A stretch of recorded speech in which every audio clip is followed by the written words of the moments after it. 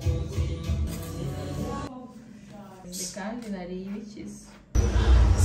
you in a minute. In a minute, honey.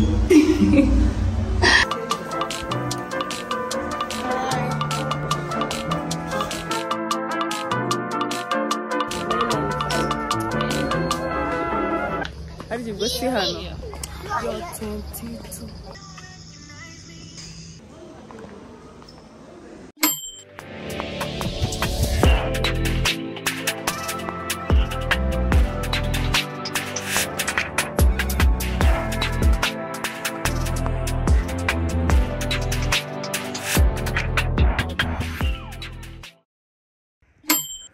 What's up guys, welcome back to my YouTube channel. If you're new here, make sure you do subscribe, comment, share and everything. So guys, today's vlog, it's about my makeup routine, products that makeup moresha, and also I'm gonna get ready for lunch with my sister. Yeah, so ngiye kwitegura and then tugende kurya out. Yes, so hope you're gonna enjoy this video. Stay tuned.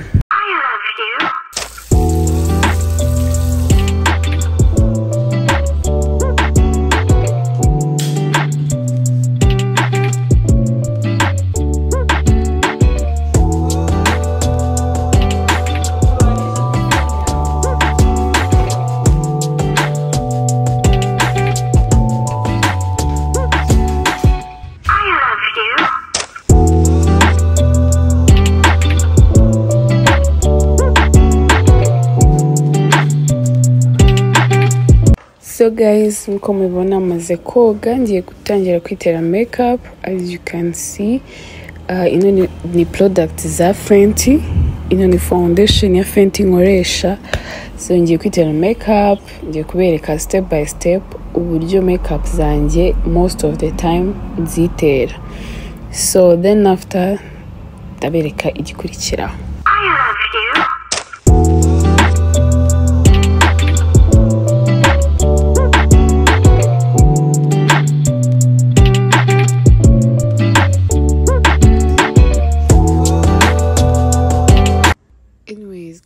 Muri products za Fenty nkunda cyane nkunda products zo ku maso, kubera ko ku bantu batabizi iyo ndi gukora makeup ijisho nicyo kintu cya mbere nkora nitayeho, umva nyine rigomba kuza rimeze ukuntu bishaka. So iyo ndi gukora ijisho mba numva nishimye, mba numva ndi kurelaxinga. So niyo mpamvu muri makeup zose nkunda ama makeup yo ku jisho, especially ino mascara. It's a magic cause bana yanjye iragenda ikakuzanisha eyelashes ukagira ngo nizawe.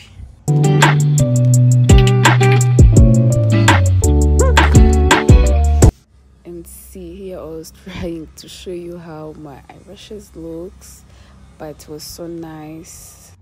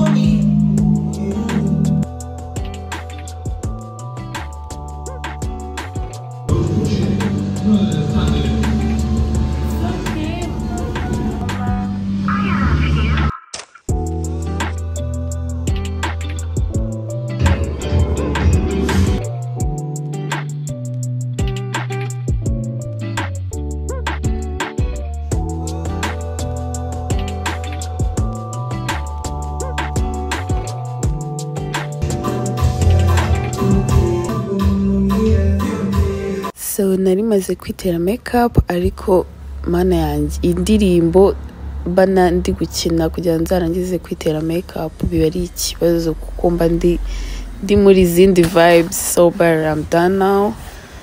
Ngiye gukora umusatsi and then yeah, I will show you the next step.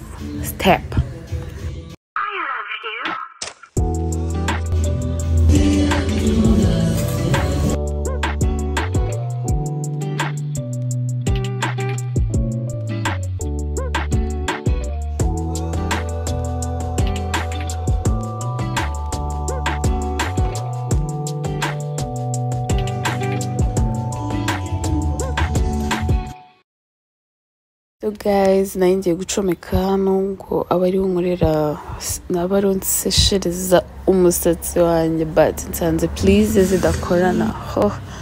I'm gonna go in another room, then abari unsokoreza umusatsi wanjye.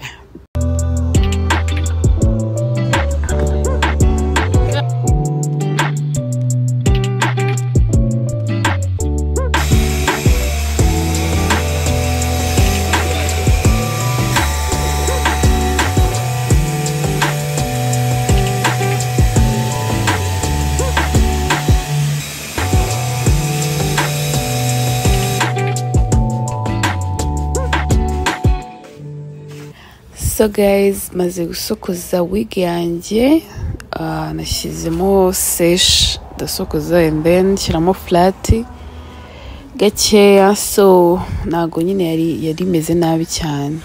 As you can see, ngiye kwambara, yeah, then I think ndaba ndangije kwitegura.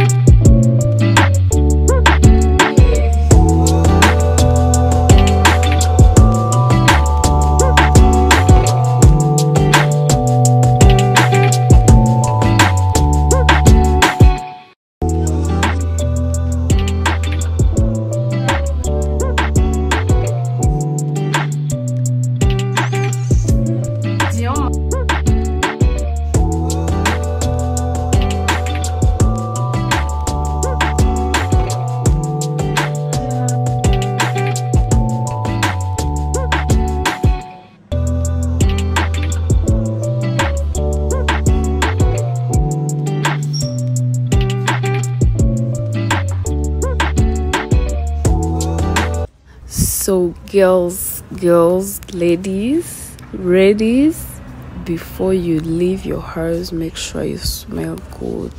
This is the key point. It's not good kugenda hanze wambaye neza biteye makeup uri umukobwa mwiza ariko wakicara iruhande rw'umuntu agahita yumva ukuntu. No, it's not good. Ntago kandi guhumura neza bisaba ngo ube ufite amapafu ahenze. No, ntago wabura akantu katuma uhumura ariko ntugende udahumura neza abantu, especially ku bakobwa, even n'abahungu, but especially ku bakobwa. So iyo maze kwitegura, I make sure ko nitera pafe. So guys, as you can see, maze kwitegura mbabwiye amasaha ashize kugira ngo ngeze kuri no munota muri kumbara akakanya ahita munsabira ku mana kuko guys natangiye kwitegura saa 8. We are now at almost 5. Saa 8 saa 9 saa 10 half amasaha 3. But the problem is because I was shooting.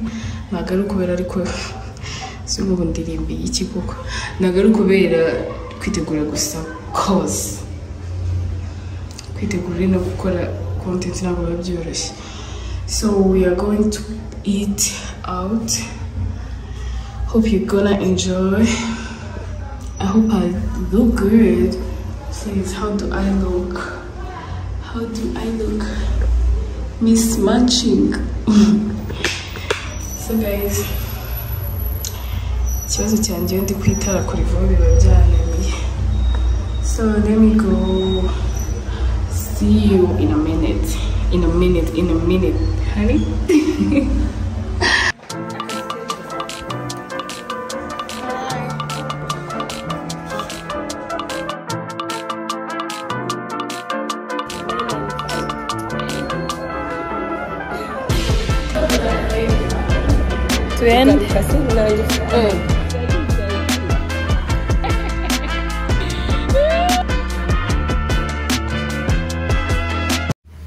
So guys, nko mubona rero tuvuye kuri hoteli tugiye kugenda out and tugiye kurya. The place is so nice. It's actually my second time there.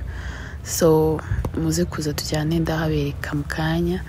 Tugiye kugenda dushaka ikintu cyo kurya. We actually wanted no kujya out tukava mu nzu because we've been inside. Yeah, so tukafata kayaga. Come with me.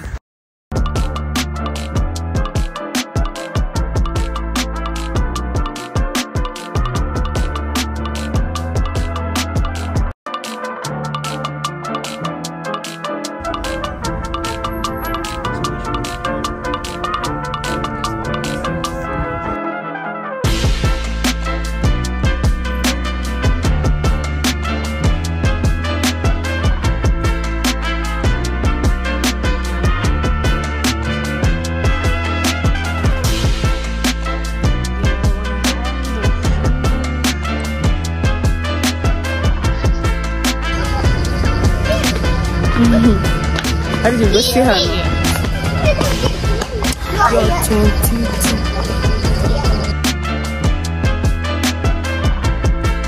So guys, nko mubibona tukageza ahantu tugiye kurira. The place called Munyonyo Commonwealth. Ni ahantu heza cyane abantu baba baje guciringira just nta bintu by'akavuyo. So I ordered tea, yeah, hot chocolate, and then twodaringa n'amapizza yo kurya cause ntago twe tuje kurya like ibintu by'ibiryo byinshi. Twe tuje nyine kwicara hanze guciringira ahantu. So we had to eat some pizza and tea and n'ikindi kintu mwabonyera ku ruhande.